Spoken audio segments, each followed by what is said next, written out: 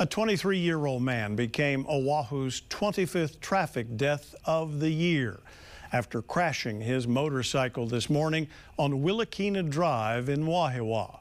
Police say around 5:50 this morning, the motorcyclist broadsided another vehicle that was exiting a residential area. He was taken to the hospital in critical condition, where he died. This is the 9th motorcycle traffic fatality this year. HPD held a news conference late this afternoon addressing the recent motorcycle crashes. Bryce Moore reports. Bryce?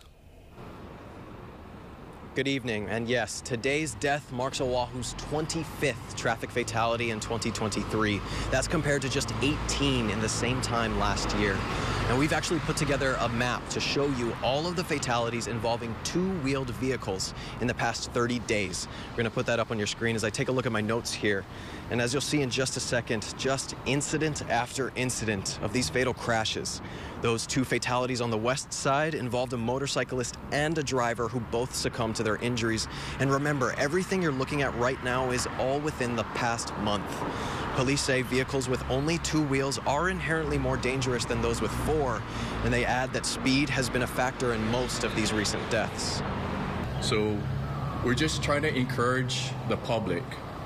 If you're a motorcycle rider, we encourage them to ride like you're invisible, just assume that vehicles don't see you. Don't weave in and out of traffic. I mean, that's not safe. That just puts you more at a risk.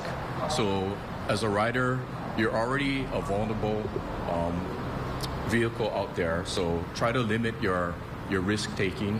Honolulu police are also urging motorcycle riders to obey the speed limits and ride within your limits. Now, according to HPD, the motorcyclist involved in this morning's Wahiawa crash was wearing a helmet, but they also believe that he was speeding at the time. And as far as the driver of the vehicle who he broadsided, authorities say he only sustained minor injuries and refused transport. Reporting to you from HPD headquarters, I'm Bryce Moore, KH1C News, working for Hawaii. Send it back to you in the studio.